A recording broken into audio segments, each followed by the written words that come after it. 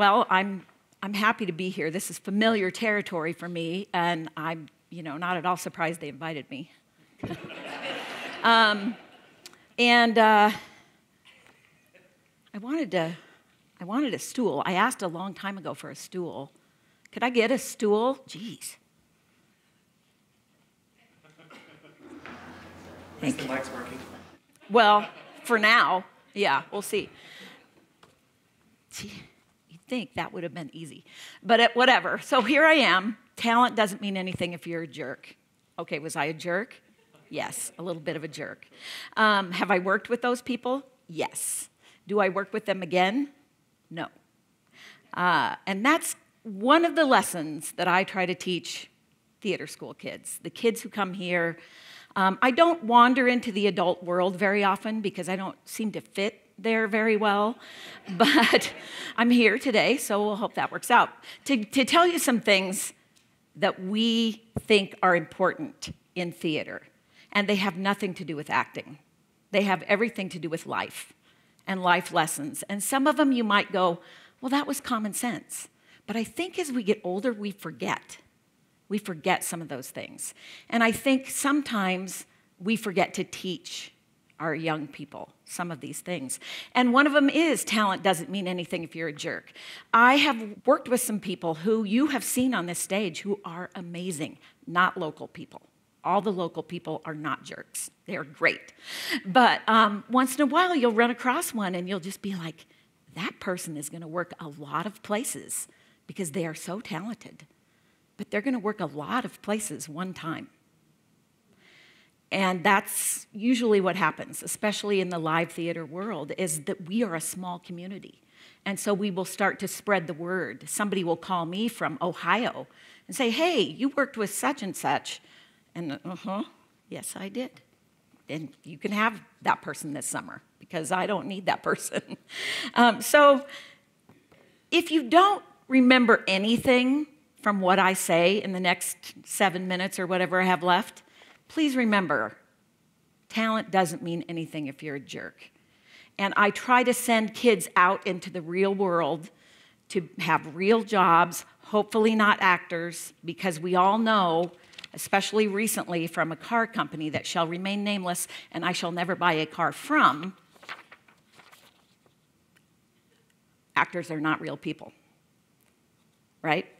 Chevy tells us that, so there you go. Real people, not actors. I send these people out into the world to be great citizens. And I always tease them. I'm always like, okay, that's one of my 52 lessons. So any of my students who are watching, and I know there's at least one, the only thing you're going to learn in the next few minutes is that, yes, sometimes I wear makeup. That's it. The rest of this is not going to be new to you. So one time I was having notes. We have notes after we rehearse a show, and we talk about what went well and what didn't go well. And one girl asked if she could go to the bathroom, and absolutely, because why wouldn't you let someone go to the bathroom? That would be a jerk if you didn't. And we talked while she was gone, and I said to them, you need to sit up close. Sit up close, because that tells people you care. And that goes, and then I always try to tell them, when you get in the real world, that matters. Or you go to school, that matters. Sit up close, it looks like you care. I don't care if your friends tell you you're a brown noser. So what? You're going to get the better grade. Sit up close so that you can pay attention. And anyway, we talked about that, and the girl came back from the bathroom right as I was saying, and that was lesson number 52, and she said, oh, did I miss the other 51? Like I said them all while she was in the bathroom. And another funny part of that is one girl just kept scooting up farther on her chair. She thought I meant like sit on the edge of your chair. But you should do both. Sit up here, thank you, thank you. Brave souls for sitting up front. I always do it because otherwise I don't listen. So we already covered this. Don't forget, not real people. The guy who brought my stool out, probably not union, or that stool would have been here.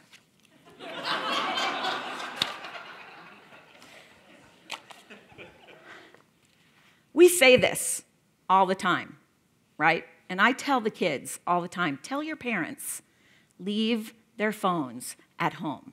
Leave them in your pocket. Shut them off because we miss things. You need to be present. Be present. I went to Rome in November, and I came back. I took all kinds of pictures. And when I came back, people said, what was your favorite part? And I said, oh, the Forum. The Forum was my favorite part. And I went back and I looked and I noticed I took no pictures there. But that's the thing I remembered. So there are many reasons we say no videotaping or photography. A lot of them have to do with copyright laws.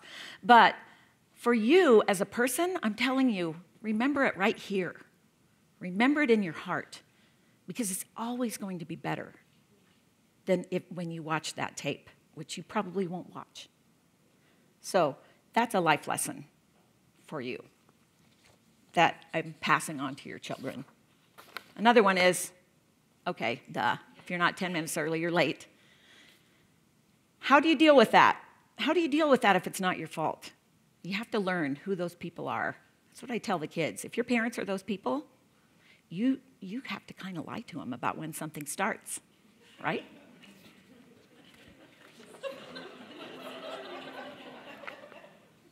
I'm telling you now. You're wondering, why doesn't she have the really cool slides back here? Why does she have construction paper that she wrote with a marker? Well, there was a deadline.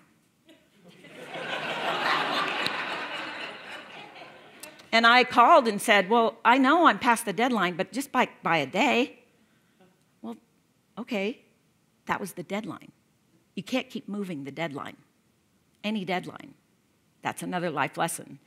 If it's due the 15th, it's not due the 16th. You can't call and say, can I turn it in on the 16th? Because the deadline was the 15th.